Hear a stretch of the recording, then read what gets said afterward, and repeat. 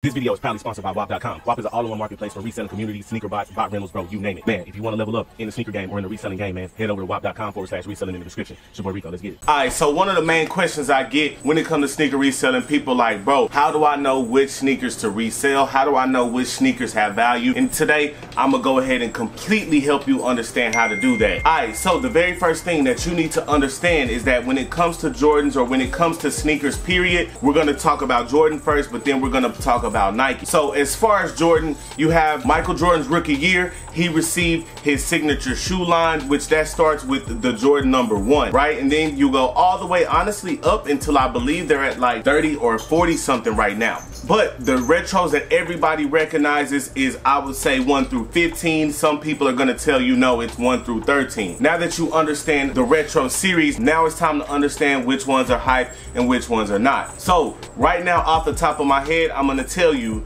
right now, as far as just the base model, just the base retro itself, you got the 1 that's pretty hype. Then you got right now the 4 that's pretty hype. And then as far as right now, everything else is gonna fall up under those. So now you're gonna ask, does that mean every single 1 is hype? Does that mean every single 4 is hype? And no, bro, that is not what that means. However, more times than not, those sneakers are gonna have hype, right? So now that you understand the retros and how the base models work, now we're gonna talk about colorway, right? Because that's the next factor that's gonna help you determine if a shoe is hype or not. So there are several different colorways, right? You got the Mocha colorway, which is a hype colorway, right? Then you got the Chicago colorway, which is once again a hype colorway. You got the UNC colorway, that is also a very hype colorway. So when you combine those, as far as a Chicago 1, boom, you got a hype shoe. Oh, a Chicago 4, which don't really exist, boom, you got a hype shoe. UNC 4, hype shoe.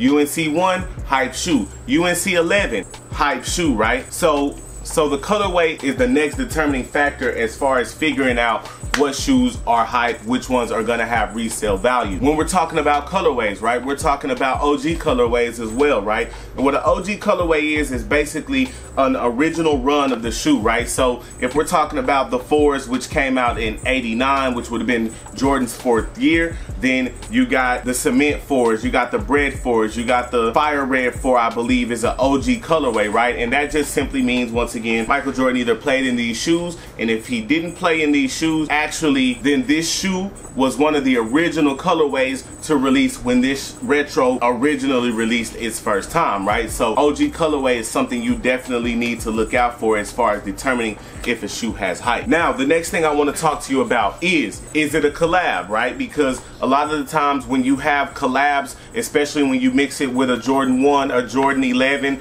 a Jordan 4, then 9 times out of 10, those sneakers as well are gonna have some hype and are gonna have the resale value. Let me not confuse you one bit, because I'm not even gonna take up too much of your time today. The main factor when it comes to if a shoe is hype, and I tell people this all the time when they join my Discord and they ask me this question, the main factor, bro, once again, supply and demand. Now, at one point, I thought supply was the most important factor in that equation, meaning I thought that, hey, if they made 500,000 pairs of one shoe, if they made 1 million pairs of one shoe, then hey, that would bring the price down, because then everybody would have access to them. However, I was wrong. The Lost and Found release taught me, which the Lost and Found release is ultimately a Chicago 1. That release taught me it is not the supply, but actually the demand that is the driving factor, and the demand is pretty much how many people want this shoe. So now your question becomes, especially if you're a beginner and you don't know nothing, then your next question is going to become, well, how do I know which ones have the most demand? How do I know which ones everybody wants? And that part of it, bro, I honestly advise everybody when they ask me that question, like, bro, you have to learn the sneaker game. You have to kind of learn the market. See, if you're a sneakerhead yourself, then you kind of already know. One way you can tell if a shoe has the demand is honestly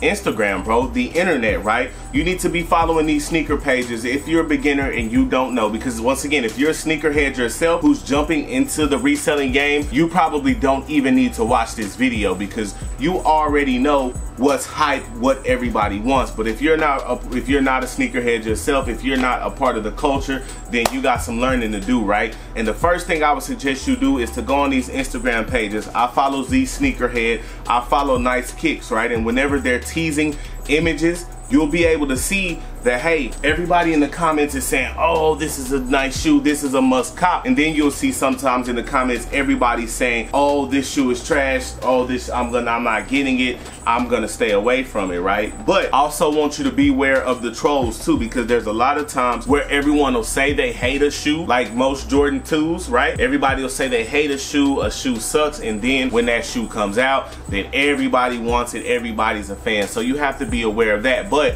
what I would say is any shoe that's just garnering a huge conversation, period, whether people are going out of their way to say it sucks, or whether they're going out of their way to say it's a nice shoe and they want it, that's definitely a way for you to tell which sneakers will resell and which sneakers have the value, right? Now, the next thing I'm gonna tell you to do is, bro, go to StockX, right? That shoe probably a week or two before it comes out at what the resale price is. If it's anywhere close to the retail price, then I'm gonna probably tell you that, hey, the demand is not that high for that shoe, because here's where that's gonna make sense to you if it doesn't already. If a shoe a month, 2 weeks prior is maybe only $100 above retail, then what that means about that shoe, what that means is that that shoe doesn't have the demand, right? Because if it did, then people would honestly pay more to have this shoe early, right? So if you've seen the Travis Phantom 1s, right, that just dropped, if you've seen those, bro, then you realize that, hey, like a week or two prior, then, you know, the resale value was way up, right? And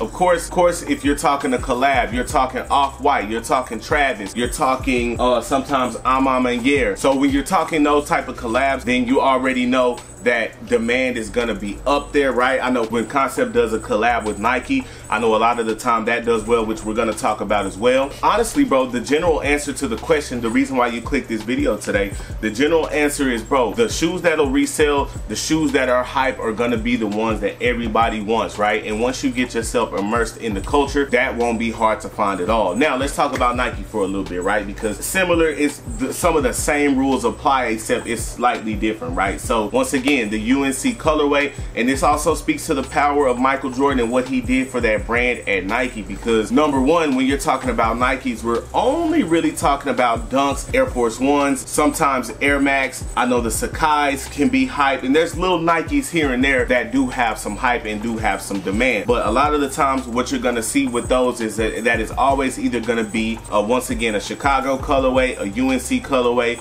or a collab, right? So when we're talking Air Force Ones, we're talking Off-White, you know what I'm saying? Some of the undefeated Air Force Ones go. Some of the most of the special edition Air Force Ones go. The Supreme Air Force Ones go. The last undefeated Air Force One kind of bricked, which was a surprise to me, especially because those are hard, bro. And honestly, Air Force Ones, especially those patent ones, like back in my high school days, bro, that was our swag. So I'm surprised those brick, but for the most part, when you're talking Nikes, just Dunks and stuff like that, I know the Air Force One, of course, like with the Nikes, when you're talking Air Force One, of course you got the Louis Vuitton collab, which of course is gonna have demand.